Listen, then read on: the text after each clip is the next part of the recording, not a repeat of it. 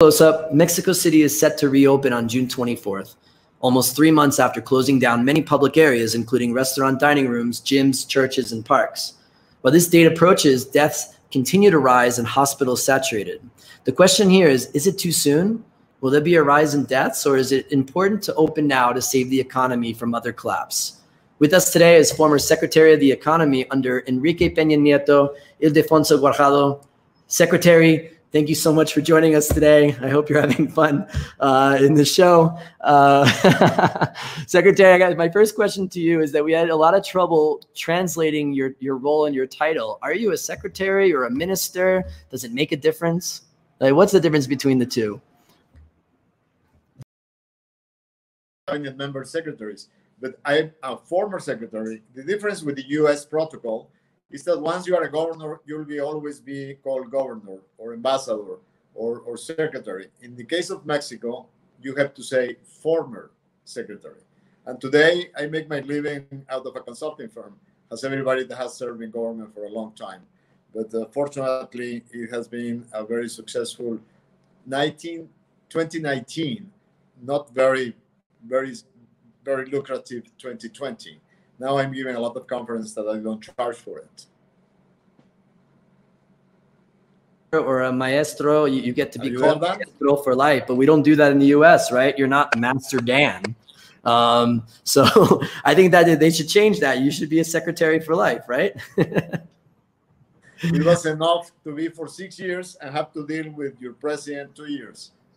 Right, absolutely. So let's get into some things. The New York Times reported last week that about the lack of a stimulus package here in Mexico. The president has gone against what most economists in the world have decided to do, to pump money into the economy. And what the New York Times said is that the president had some kind of trauma after the 1995 tequila thing, and that he decided that if he does inject money into the economy, the rich people will get all the money and the poor people will not. Is that a true thing? Does that make sense? No. I think that this misunderstanding, it comes from the financial issue called FOAPROA, where the banking system had to be rescued, and a lot of borrowers went away without paying their debts in order to save the banking system. This intervention can be done directly to save jobs. You don't have to save businessmen. You have to save jobs. And you have a lot of ways to do it directly. You can compensate to firms for the amount of employment they maintain, or you can do an unemployment insurance for workers that have been contributing to the social security system for the last 4 years. And you can directly benefit small firms and directly benefit the working class that is directly linked to the manufacturing, to the export of manufacturing, the manufacturing sector. So there are ways to do an intervention that goes directly to save jobs. Absolutely. It seems like that a lot of people are suffering, and there's not a lot of money getting into the regular people, and there's going to be a lot of unemployment. Do you feel like there could be a collapse in this economy in the next couple of years because of this? There are immediate consequences that we are already confronting.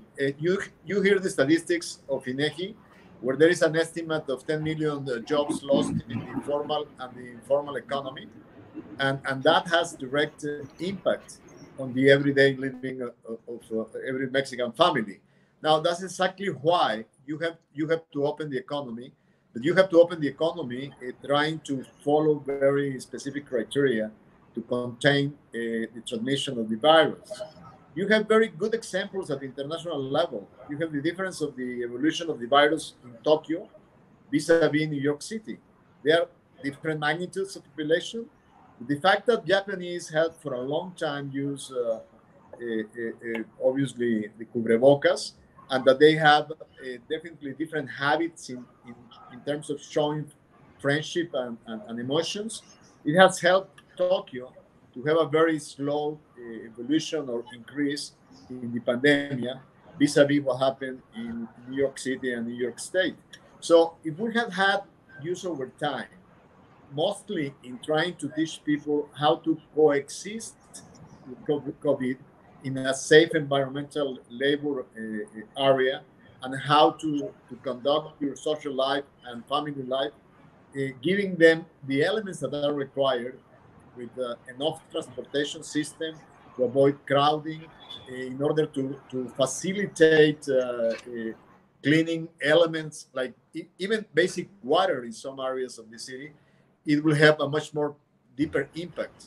Today, most Mexican families cannot afford the locked in the way it has been instrumented for the last 2.5 or 3 months.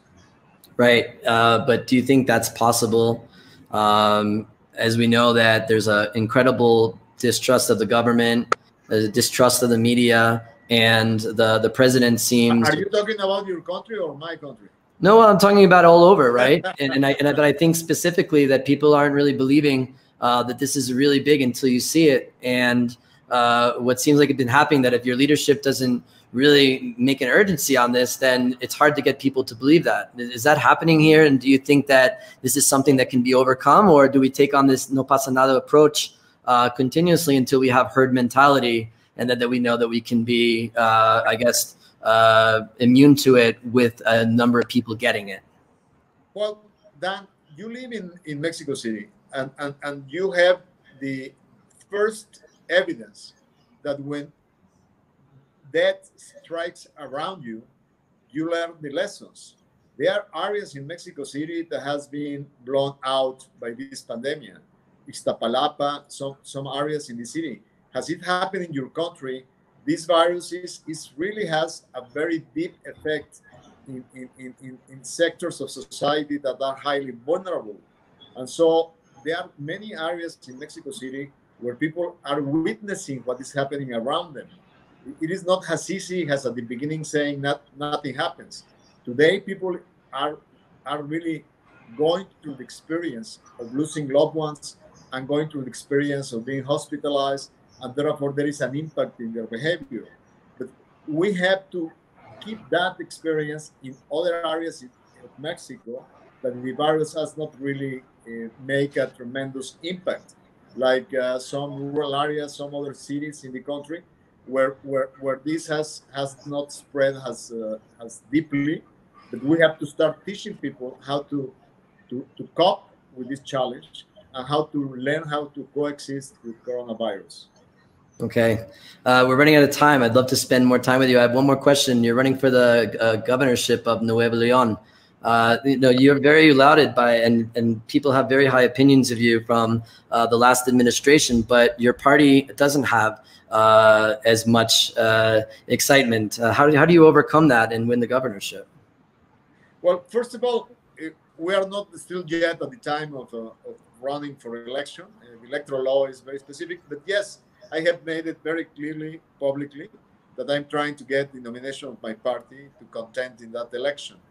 Now, society has a very, very, very critical view of the party system in Mexico.